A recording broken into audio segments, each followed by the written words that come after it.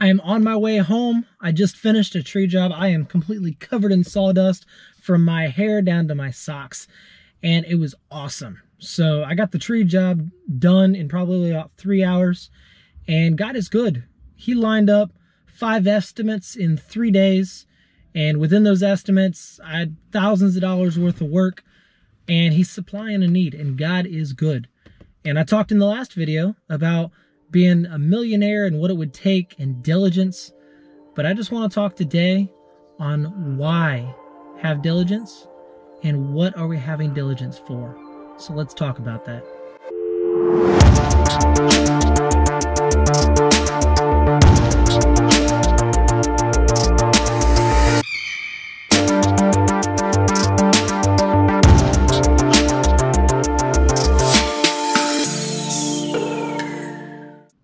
So I did this job and I wore myself out and I was all over the tree and it was awesome, but I did it for my family.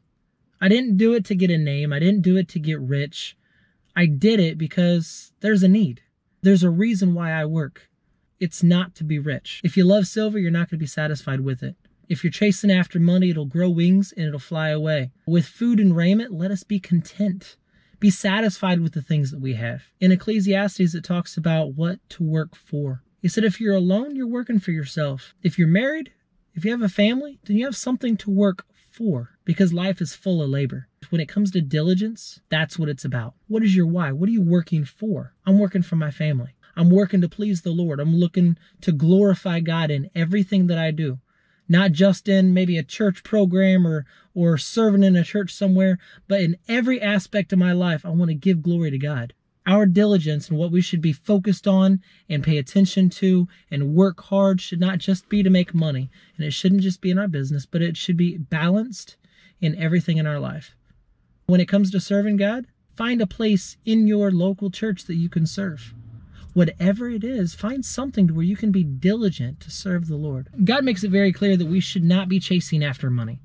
So what are we working for? We're working to please God with our lives in every aspect of it. Whether it's church and ministry, family, business, our relations with strangers. You've heard the phrase, the jack of all trades and master of none.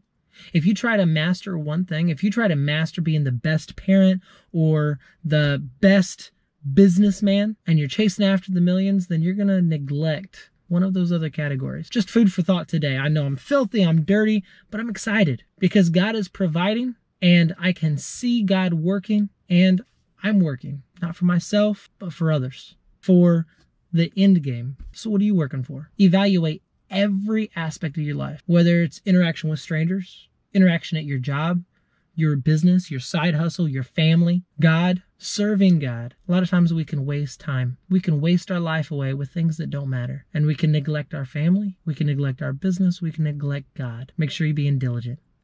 Man, this is good. I'm excited.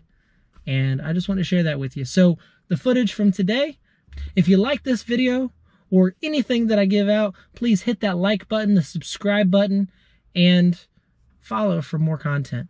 Here's a little bit from that video from today.